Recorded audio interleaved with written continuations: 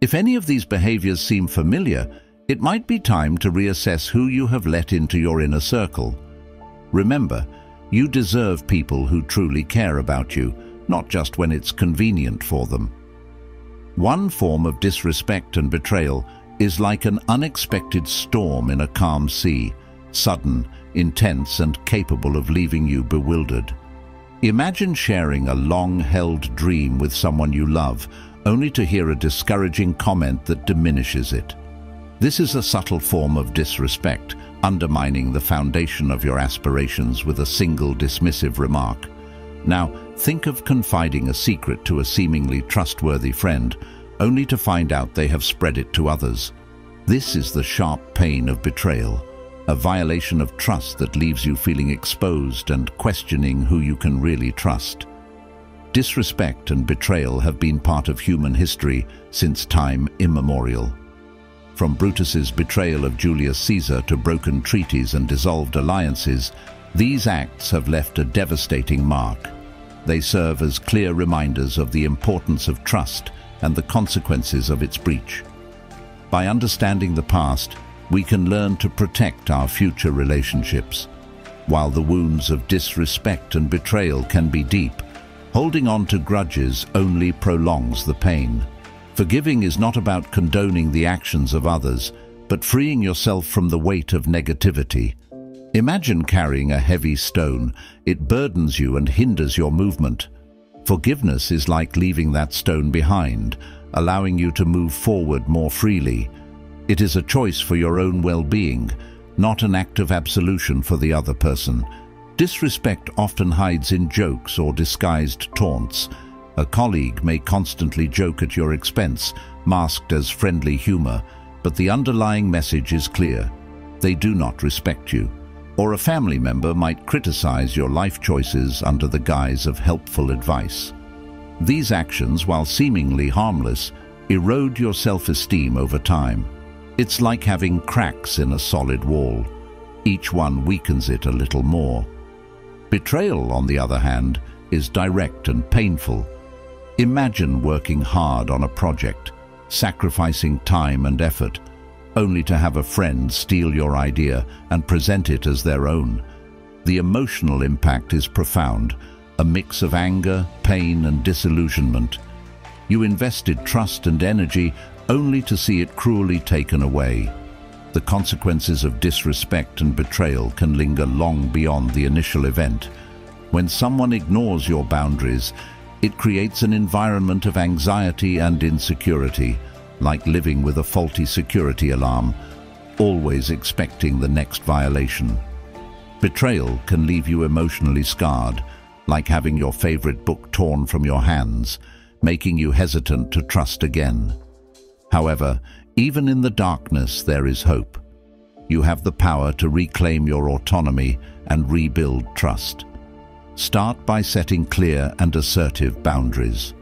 If a friend constantly makes inappropriate comments, tell them it is unacceptable. If a colleague gossips, confront them directly or distance yourself from the negativity. Remember, silence can be interpreted as consent. Not all relationships are meant to last forever. Some, like wilted flowers, have simply run their course. If someone constantly disrespects you or betrays your trust, maintaining that connection only prolongs the pain. Letting go, although difficult, can be a powerful act of self-love. It creates space for healthier new connections. Imagine a cluttered room where you can barely move. Letting go is like clearing the mess, making room for things that bring joy. Building healthy relationships starts with valuing self-respect. Imagine yourself as a magnificent garden. Disrespect and betrayal are like weeds that steal your nutrients and choke your growth.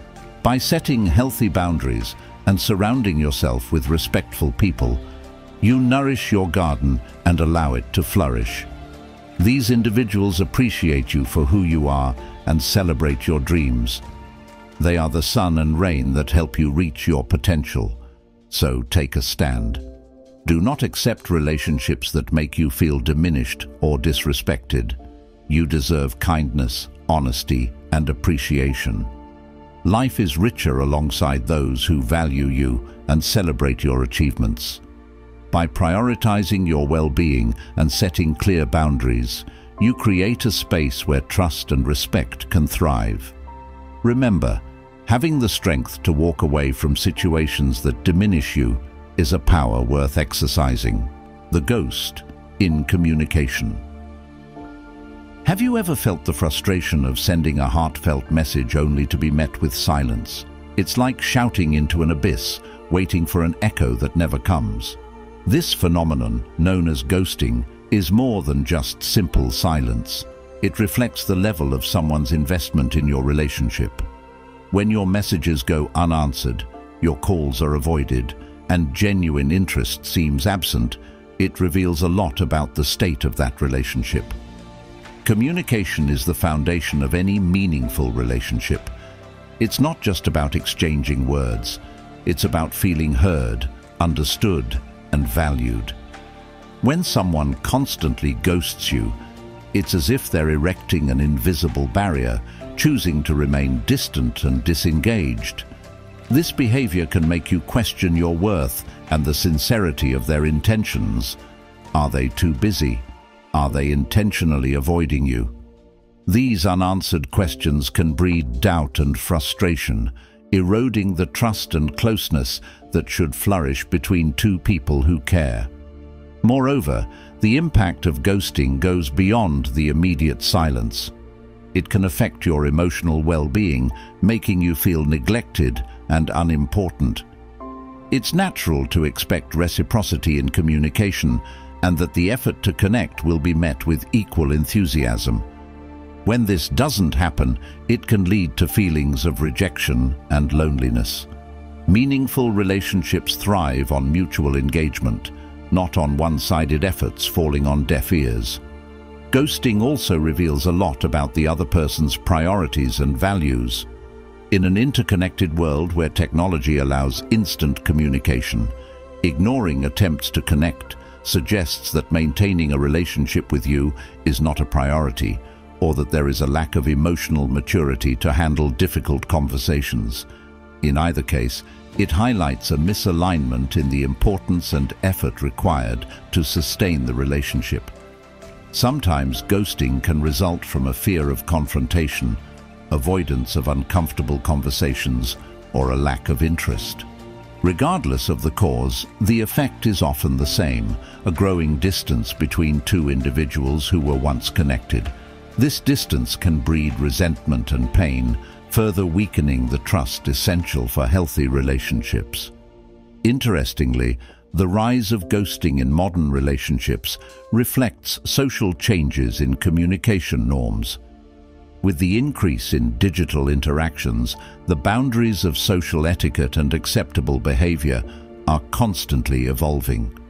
What was once considered rude may now be seen as common, though still painful. This cultural shift raises questions about how we define respect and consideration, especially in romantic and platonic relationships.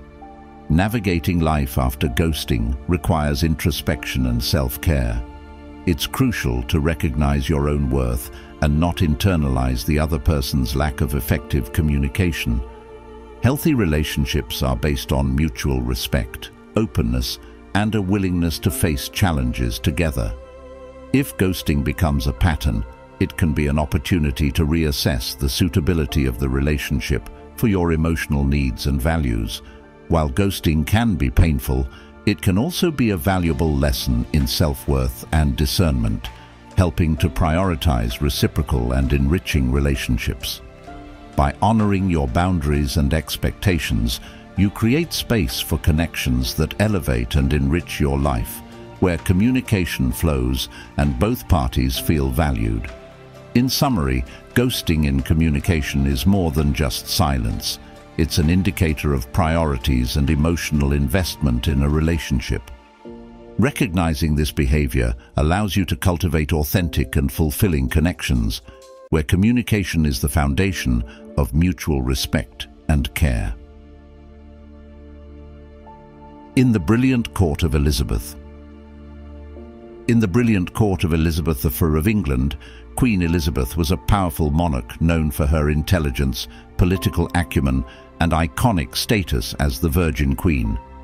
Amidst the court intrigues and international tensions, one figure stood out in her inner circle: Robert Dudley, Earl of Leicester, a charismatic nobleman known for his charm, ambition, and loyalty to the Queen. Their story began in childhood, with Robert and Elizabeth forming a close bond as tutor and pupil, companions and confidants. Their shared experiences, including the tumultuous events of Elizabeth's youth, solidified an emotional connection that would endure over the years. As they matured, their relationship evolved into a complex blend of friendship, political partnership, and undeniable romantic tension. Despite Robert's marriage to Amy Robsart, Elizabeth's affection for him remained steadfast. Their correspondences and private meetings became channels for expressing their deepest thoughts, fears, and hopes. Their letters were not just diplomatic communications, but intimate dialogues filled with desires and longings veiled under political pretenses. Elizabeth's court was rife with speculation about their relationship. Rumors whispered of secret encounters and clandestine meetings, while courtiers vied for favor and influence. Yet amidst these political intrigues, the bond between Elizabeth and Robert persisted, a testament to their mutual understanding and emotional connection. Their relationship faced numerous obstacles, including the scandal surrounding Amy Robsart's mysterious death in 1560, which cast a shadow over Robert's association with Elizabeth. Additionally, Elizabeth's duties often kept them apart, but their letters kept the connection alive. The depth of their relationship shone through during personal crises and triumphs. When Robert faced accusations and political rivalries, Elizabeth offered support through carefully crafted letters and private meetings. Their communication became an essential support system amidst the whirlwind of court politics, reinforcing their bond as allies and confidants.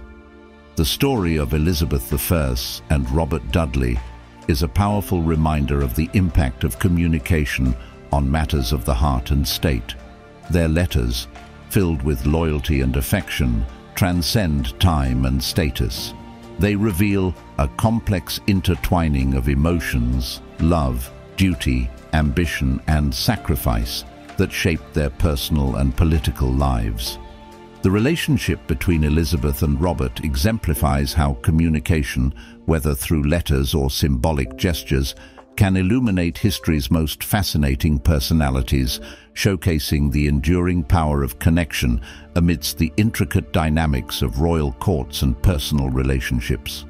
In the end, their story is a testament to the profound effect of communication on personal and political relationships. The brilliant court of Elizabeth I, with its grandeur and intrigue, is etched into history as a vivid tapestry of power, affection, and the timeless dance of human connection. Cultured and known for her intense self-portraits, Frida Kahlo met Diego Rivera, the renowned muralist and communist activist, in Mexico City in the early 1920s. Rivera, already celebrated for his monumental murals addressing Mexico's history and social struggles, was immediately captivated by Kahlo's sharp mind, bold artistic style, and striking presence. Their initial meeting sparked a passionate connection that defied conventional norms of age and temperament. Despite their marked differences, Rivera, older and fervent in his political activism, and Kahlo, younger and introspective with a penchant for surrealism, they were drawn to each other's artistic genius and shared commitment to Mexican cultural identity. Their romance unfolded against the vibrant backdrop of the Mexican artistic scene and revolutionary fervor, where they engaged in heated debates, collaborated artistically, and navigated the complexities of love and fidelity. Their relationship was marked by intense emotional highs and lows. Rivera's charm and Carlo's fiery spirit fueled a tumultuous romance filled with passionate exchanges and artistic collaboration. Carlo's paintings, rich with symbolism and raw emotion, often depicted their turbulent relationship, exploring themes of love, pain, and resilience with disarming honesty. Rivera's monumental murals celebrated Mexico's indigenous heritage and social struggles, reflecting his admiration for Carlo's indomitable spirit and indigenous roots. The relationship between Frida Kahlo and Diego Rivera was markedly unconventional. Rivera's multiple infidelities, including an affair with Carlo's younger sister Cristina, deeply affected Kahlo and tested the strength of their marriage. Despite these betrayals, Kahlo maintained a deep love for Rivera, and their bond evolved into a rich tapestry of loyalty, forgiveness, and mutual artistic inspiration. Their communication transcended words. Kahlo's letters to Rivera, filled with passion and vulnerability, revealed her most intimate thoughts and offered a means to express love and anguish during periods of separation. Rivera, in turn, responded with often poetic and remorseful correspondences, seeking to mend the wounds in their relationship and reaffirm their creative partnership. A notable example of this intimate communication emerged during Kahlo's long hospitalizations due to health issues. Even with physical distance, their exchanged letters, laden with longing and dedication, provided solace and strength during emotional turmoil. These missives not only filled the physical absence, but also preserved the intimacy and emotional connection that defined their enduring relationship. Their bond, marked by intense passion and artistic symbiosis, left a lasting impact on 20th century art. Despite personal hardships, Kahlo and Rivera's partnership shaped Mexican art and cultural identity, challenging social norms and transforming the artistic narrative.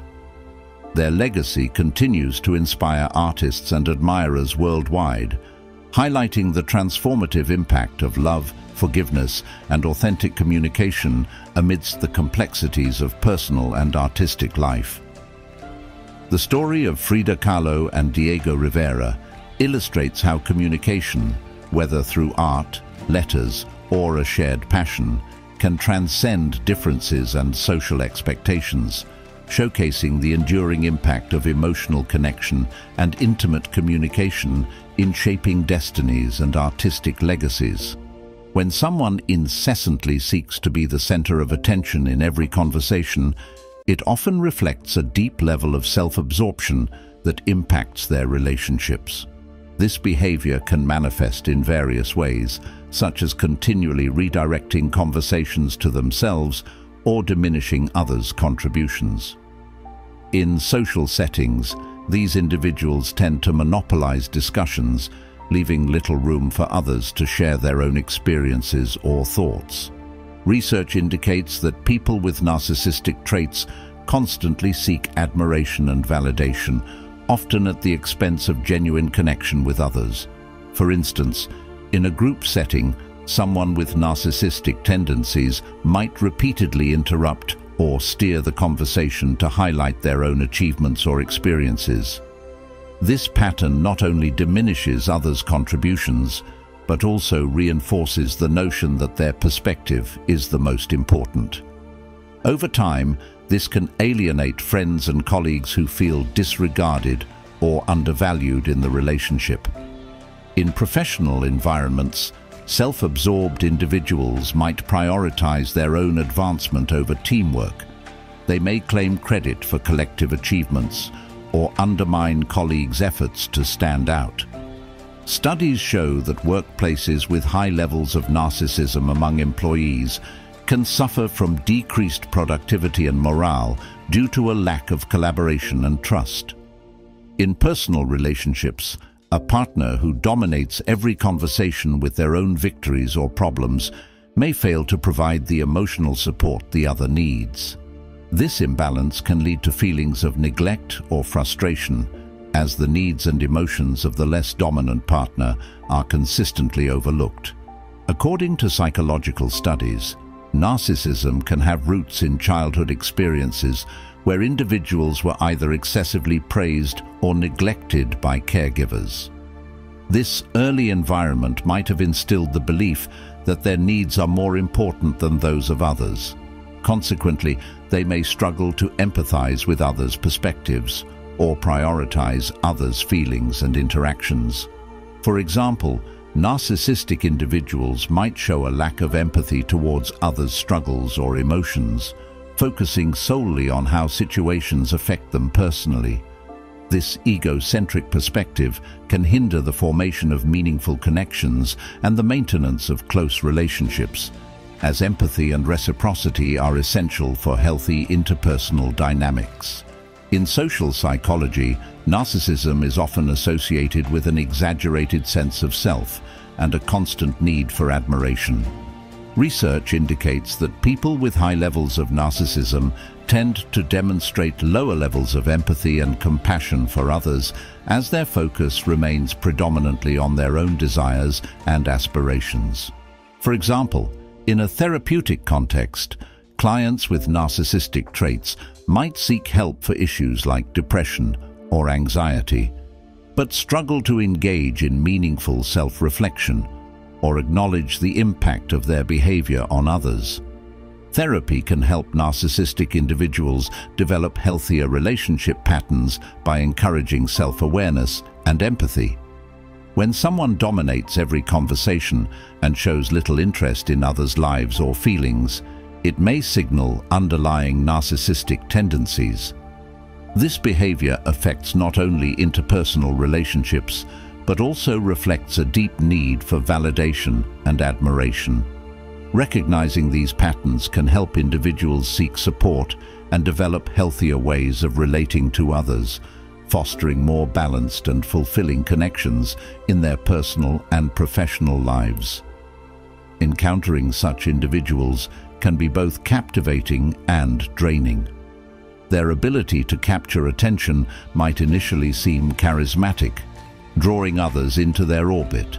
However, over time, their self-centeredness becomes apparent. You might end up craving a more meaningful conversation where your thoughts and feelings are valued as much as theirs. This dynamic can strain relationships, as the imbalance of attention can make one party feel neglected or undervalued.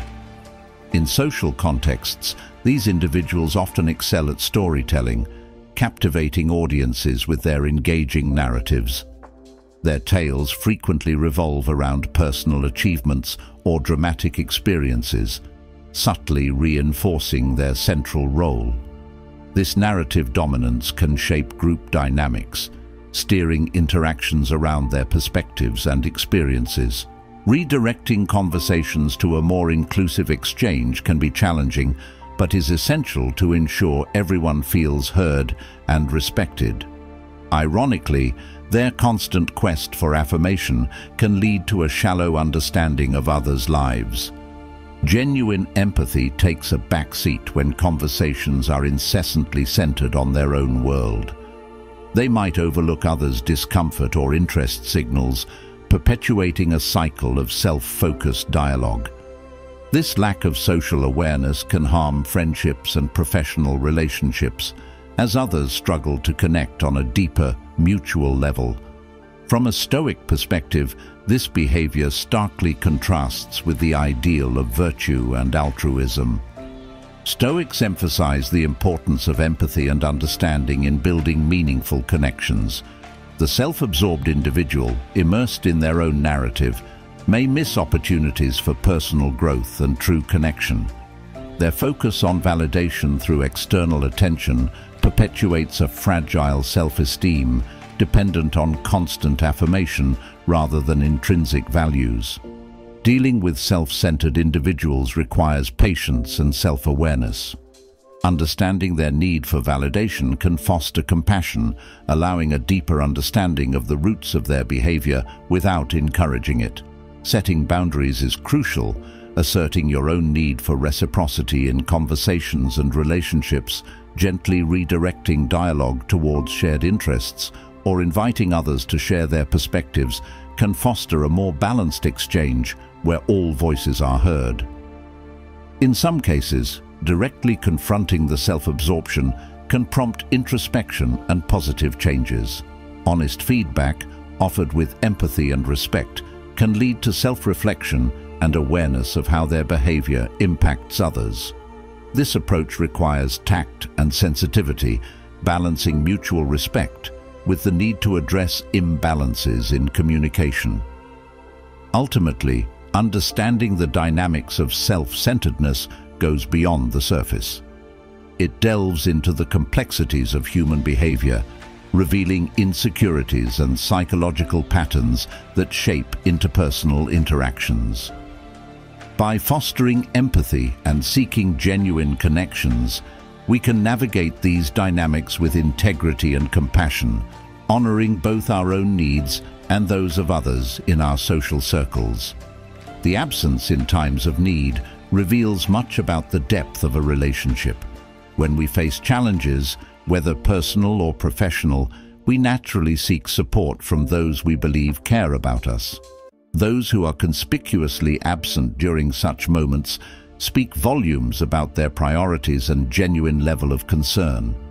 Imagine a scenario where you are intensely dedicated to a personal goal, hoping for encouragement or just a listening ear. The people who consistently show up and actively engage with your progress are the ones who value your journey. Their constant presence is a reflection of their investment in your well-being and success.